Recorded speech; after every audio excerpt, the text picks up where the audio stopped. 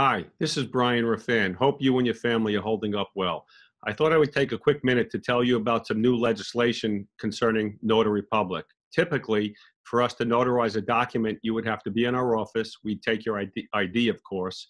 You'd sign the document, then we would notarize it in your presence. Fortunately, the legislature has taken some quick action. Now we can notarize for you remotely. The process generally is that we transmit the document to you.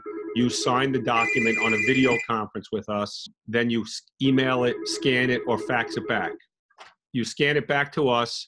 We print out what you sent back. We notarize on the copy we receive, and then we transmit it back to you.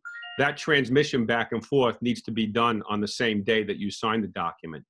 Then, within 30 days of the original execution, we need to receive the original document from you, and then we could sign it and send it back to you, and voila, all done. Anyway, stay safe, stay away from people, 6 feet, wash your hands, and look for our next legal tidbit that comes out of importance. We'll share it. Thanks. Bye-bye.